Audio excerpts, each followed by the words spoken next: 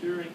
And if we think he's been brave at the end of it, we might do a quick clap-o-meter and see if he's passed this grade challenge and gets his reward. Dash, you have 4 minutes, and he's going to come over here to click. We're going to tell me with the product. Sure. Okay, so the challenge wasn't just 100% compliance, it was 100% compliance in timesheets. So this is my challenge, I've got 4 minutes to do it. My idea is called Straight from the Horse's Mouth. So I've been challenged to come up with this idea to get us all 100% compliance with timesheets, which I don't think any business has probably been able to nail, so I'm going to give it a crack.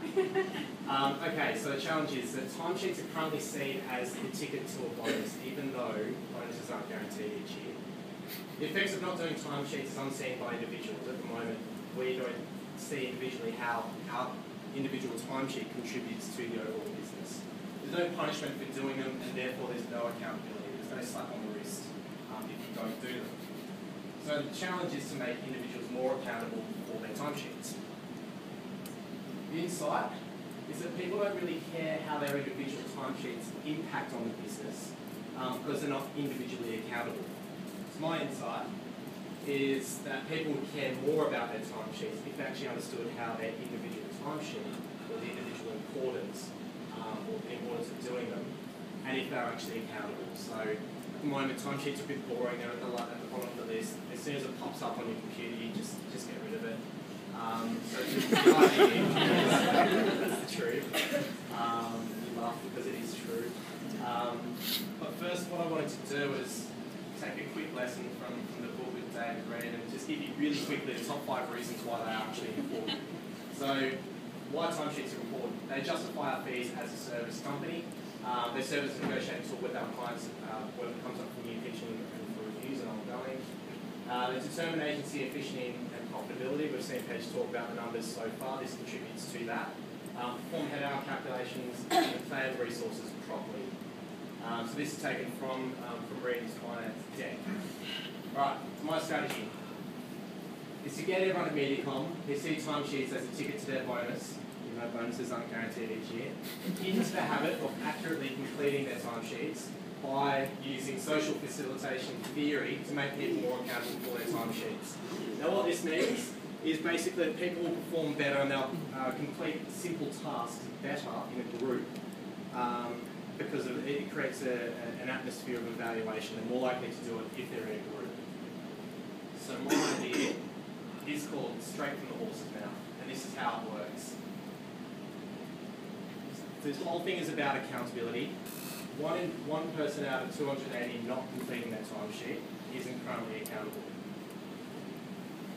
That's what it looks like. Yeah? But 1 person out of 10 is. So my idea is that we all get into groups of 10 from around the agency each month, and we operate as a group. What we'll do is we'll work each month as a team to work towards getting 100% timesheet compliance. Each member is more compelled using this social facilitation theory. They're more compelled to do their timesheets because of their accountability to the group. So you do well, the group does well. At the end of the month, each team member sees what 1 month sees 1 month of their virtual bonus. So bonuses aren't guaranteed. It's just like it's not about 3 years like that. It's not guaranteed. So they can see what 1 month of a virtual bonus would look like. So you're actually working towards it. 1 minute. So the whole idea is taking timesheets out of being this ninja thing and actually turning it better together by operating in these teams. So you're probably asking, well, what happens if the team doesn't get 100% compliance? And in true brave fashion, I've given you guys 2 options. I can give you the easy option, or I can give you the brave one. Paige, I'm going to let you choose. Right. Great. Excellent. Because I really wanted to just get this up in front of the whole That's excellent. It's right there, actually. Good find. Okay. So Paige will take the money that your team virtually lost, and he'll invest it into one of his passion cards. He'll make him money. Yeah. So each month, Paige will back one of his horses with this money loss and share the winnings with those who have 100% compliance in their timesheets. So in summary, we want to get everyone at Mediacom who see timesheets as a ticket to their bonus, to make people accountable for their timesheets by working together as a team in true better together style.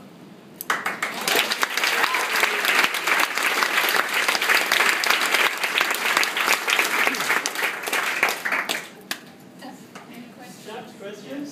So I'll ask about accuracy and monitoring of what gets entered into the system. So I think at the moment the minimum everyone needs to enter is 7.6 hours.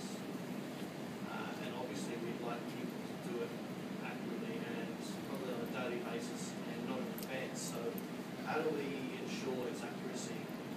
And I suppose that we actually account for all the time that people do it. How do we currently measure it?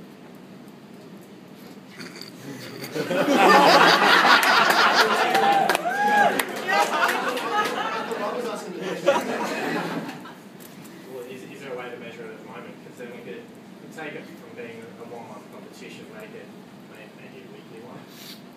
So therefore, I don't know who evaluates the timesheets, I don't know who determines if they're accurate or not. Would you agree then that pre-filling out the timesheet is not right? Yeah, correct. Did everyone hear that? Pre-filling out your timesheets in advance is not accurate.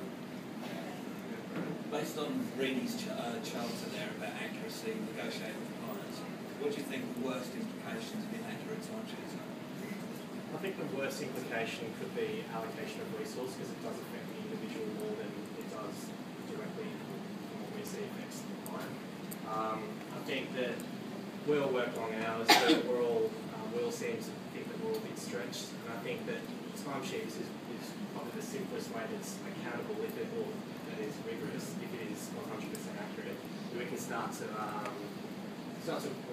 work out our resourcing issues and see if other areas actually need help, because we've got some pretty good people here in addition that they start people because I think they weren't adequately resourced, and timesheets were the best way to account for that. You've got 280 friends here. How many did you ask for that? One. Good sample to ask, really.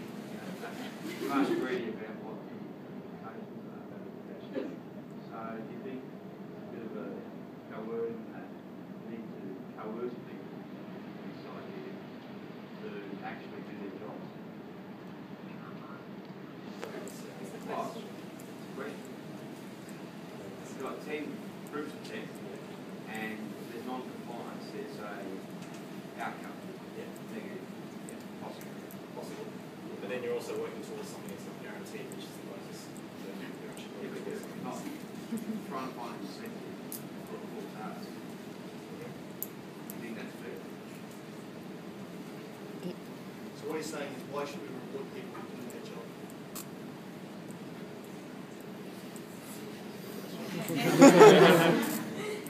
Well, I think it's in our contracts anyway, so it's not where it's applied when they actually do their job. It's actually in our contract. We don't do a timesheet. So why should we pay extra to do that?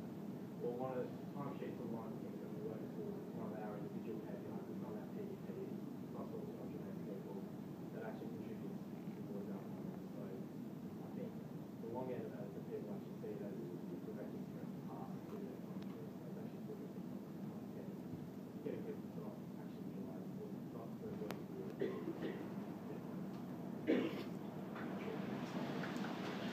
Do you feel if you're leading a team, would you have comfort that there was enough accuracy that they were prepared to go and negotiate on behalf of the client? Yeah, it comes down to how we measure the accuracy at the moment. I'm not sure the process, so I can't answer that. But in terms of the compliance, actually getting it done, I feel that putting people into groups, I think one person out of 10 will be more compelled to at least complete their timesheet. Accuracy is a different thing, I can't answer that. Purely by nature of being in a small group rather than being one to one is more powerful. But I mean, would it surprise you, so accuracy in terms of how we work with clients and like, the accountability that we have to offer them, is that the way more possibility. Would it surprise you? So in 2005 in the States, 5 people's neighbour, so in our group, were in the High Court in New York, falsified timesheets. 3 of those people ended up in prison for a year and a half. So in terms of accuracy, thinking about it, and one email was written that said, don't worry, the client budget is down, but I'll find a way to get more budget set. So I lifted all of the prayers up. So accuracy on an initiative like this is absolutely critical. Sam, you're not dragging heads out. No, go on. Was the brief about accuracy or was it about compliance? What is compliance? Yeah, but I just feel like. Yeah, but compliance is doing it, but doing it is isn't doing accurate, it's not being compliant. There's no point doing it now. Because I think it's really, I agree with you completely, but I feel like his task was to how to get people to at least do it. I think there's one thing we can all agree on.